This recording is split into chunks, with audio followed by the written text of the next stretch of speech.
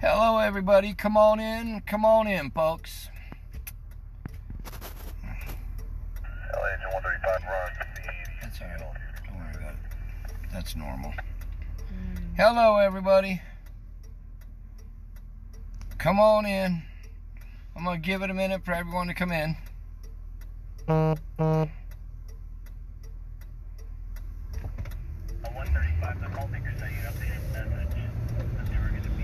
Alright. So, how's everybody doing tonight?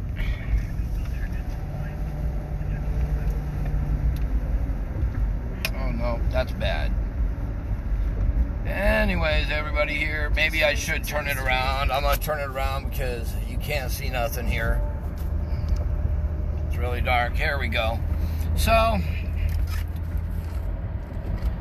I haven't been out there in a couple days and done updates, but I wanted to come on because I saw something on channel 17 with Perla, the reporter, where the chief has given both Perla and Bayan at channel 23, channel 17 and channel 23, he has given them interviews, given them updates.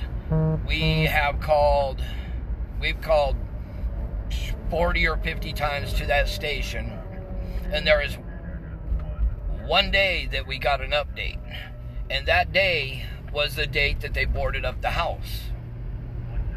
Okay?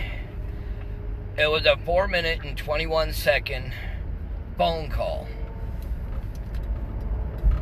The dispatcher, I asked her who boarded up the house. Was it the West family, the owners of the property, or was it Cal City PD? She told me, hold on, she was going to go confirm with the chief or his secretary. Well, she came back on approximately a minute and a half, 2 minutes later, and what she was doing was she came on and I asked her, I said, so can you confirm who boarded it up? She told me straight up that it was Cal City PD, the chief had ordered it.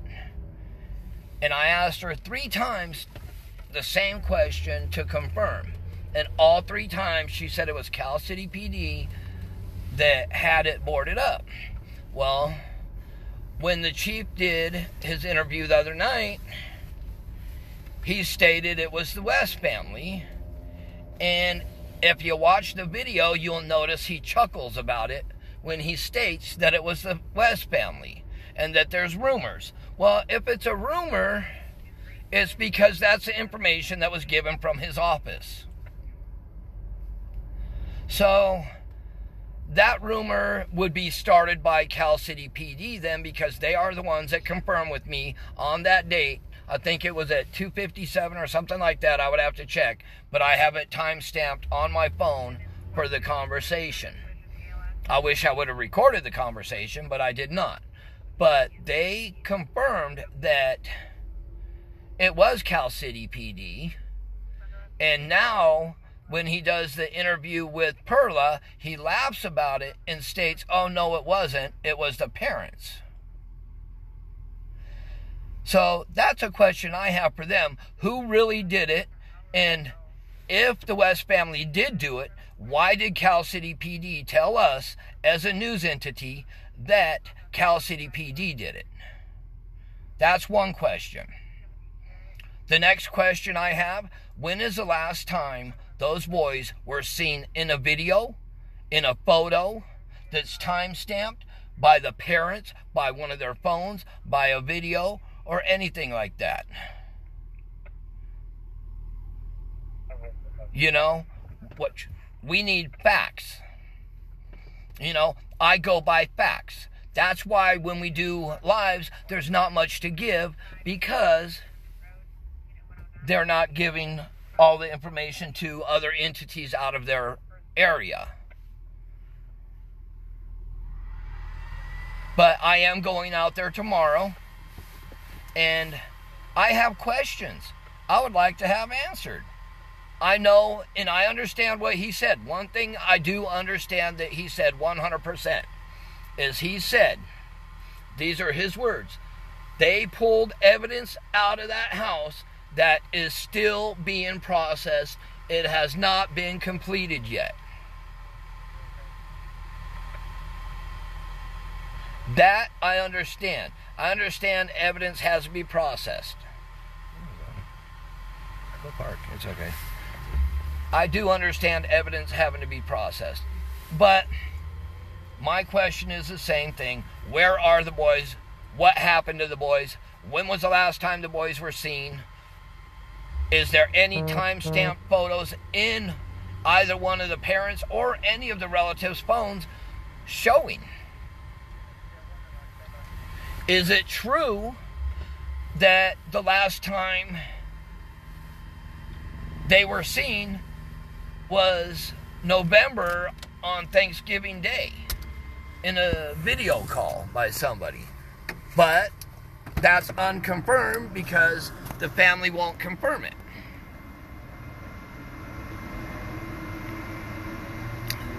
And I do take this personal. And I also have a lot of people out there that are making a lot of statements that aren't true.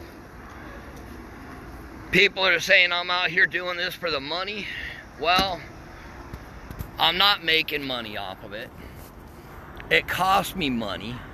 The reason I'm doing it, there's a few reasons. One, I'm a foster parent.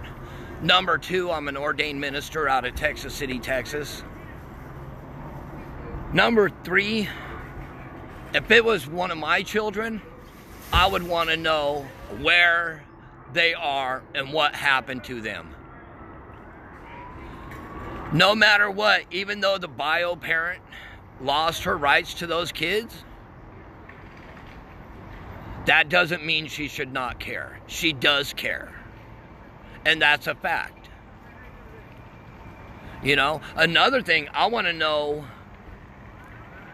you know, how the process was that actually went through with these children. Was it a run through? Or, you know,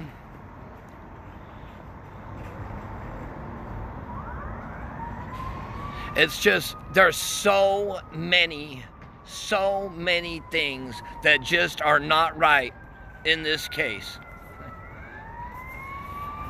We need facts, you know, we need to find out what's going on. Where are these boys at? Who did what to these boys? Who's responsible for it?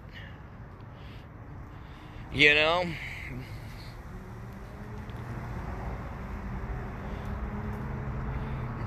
And one thing, at one point, I was contacted through my company by Jon Walkers, because there were so many threats made against the family, the extended family, etc.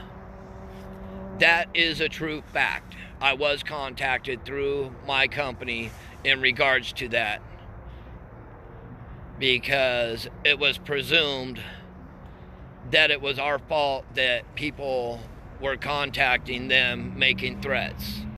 No, I do not condone threats. I do not. I want the truth. I want the facts. Your head? You want to go get a bowl? Okay.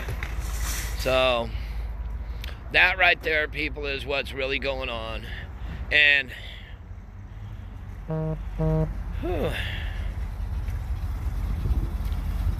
I know there's a candlelight vigil coming up, I think on the 25th.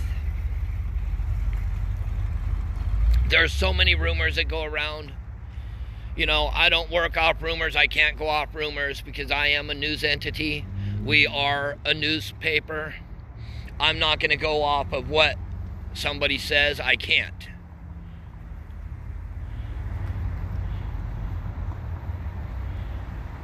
But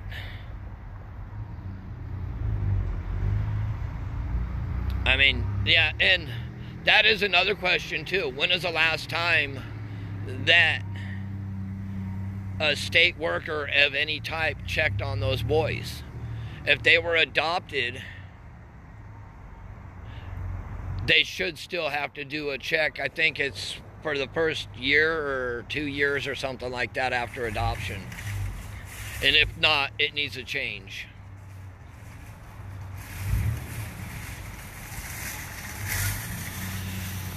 But everybody, I will be out there tomorrow. Like everybody else, where are the boys? What happened to the boys? When did it happen to the boys? Where are timestamp videos or pictures showing when the boys were last alive?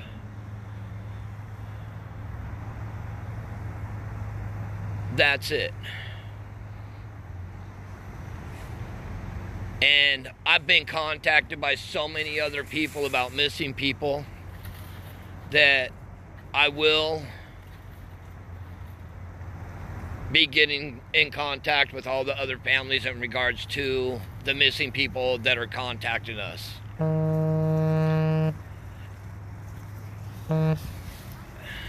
Everybody, have a blessed night. God bless you all. We will be talking to you all soon.